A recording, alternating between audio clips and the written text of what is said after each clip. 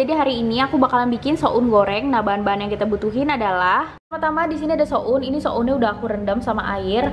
Nah, aku rekomen kalian kalau pengen ngegoreng soun itu sounnya yang ini ya. Ini enak. Di sini kita pakai wortel. Ini wortelnya udah dipotong-potong seperti ini. Di sini kita pakai sawi putih. Ini sawi putihnya juga udah dipotong-potong seperti ini. Di sini aku pakai bakso ayam. Kalau kalian nggak punya juga nggak apa-apa.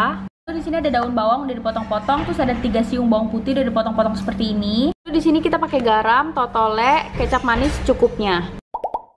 Pertama kita tuangkan minyak goreng secukupnya. Minyaknya sudah panas, selanjutnya kita tuangkan bawang putihnya. Ini bawang putih sudah agak berubah warna. Selanjutnya kita masukkan wortel.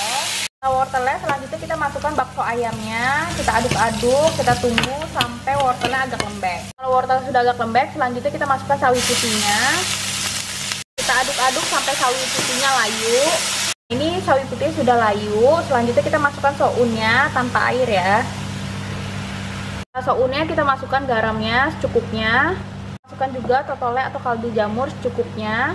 Selanjutnya kita tuangkan kecap manis secukupnya. Kita aduk-aduk sampai semua tercampur rata.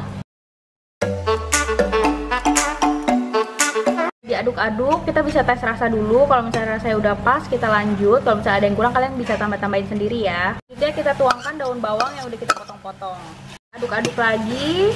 Dan ini kita tunggu sampai kering, sampai nggak ada air-airnya lagi. Dan udah selesai deh, selamat mencoba.